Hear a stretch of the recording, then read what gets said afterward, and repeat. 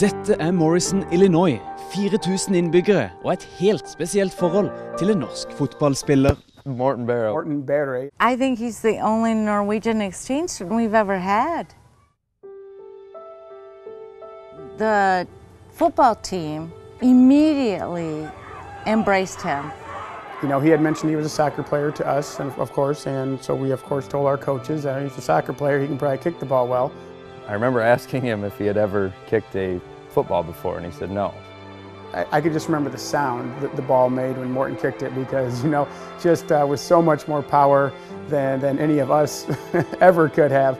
I remember not wanting him to kick my finger as I held on to the ball because it was, you know, there's a good amount of force coming through there. The surrounding communities were aware that we had this amazing football kicker, you know, and did newspaper articles on him. Morten Berre attempting a 37-yard field goal.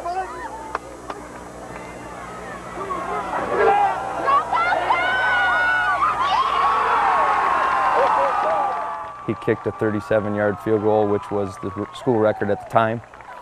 And I asked him how much of the game he actually understood, and he said none.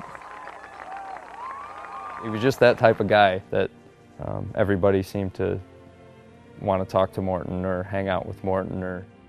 Velkommen til Morrison Main Street. Det var i denne gata Morten Berre ble vist fram i åpen bil etter å ha vunnet den som en slags popularitetskonkurranse som såkalt Homecoming King. And he was so uncomfortable with that whole homecoming thing. Oh my gosh. He wasn't interested in being the center of attention. No. Etter ett år som utvekslingsstudent var det på tide å reise hjem. It was an emotional day. That was so hard. I still remember that. That was really hard. You know, you spend a year with somebody and you go to practice every day. That day that it's over, it hits you pretty hard.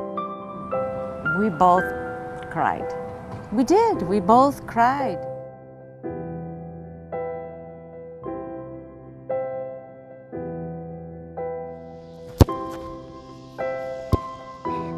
Single season, he still has the record, 5 field goals in a season. He still has that. And then we kept him down here at the end of the hallway. We've had football for over 100 years, so to have any record on here is pretty good.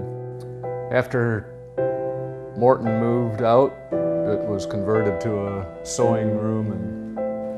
So this is when he was snorking. He was like a son to us for that year. So consequently, we go to Norway as often as we can.